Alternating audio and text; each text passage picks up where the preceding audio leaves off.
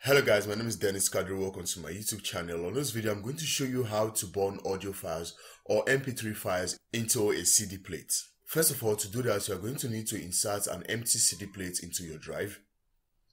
So right here on my desktop, I have a list of files that I want to burn into my CD plate. So I'm going to go over to my search feed. And then I'm going to search for the Windows Media Player.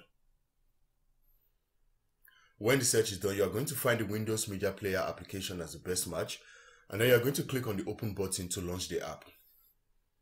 When the app is open, on the right hand side of your screen, you are going to find the burn tab. You are going to hit on it, and then you are going to go back to the location where you have your files you want to burn to the CD plates, and then you are going to highlight them all, and then you are simply going to drag them into the Windows Media Player like this.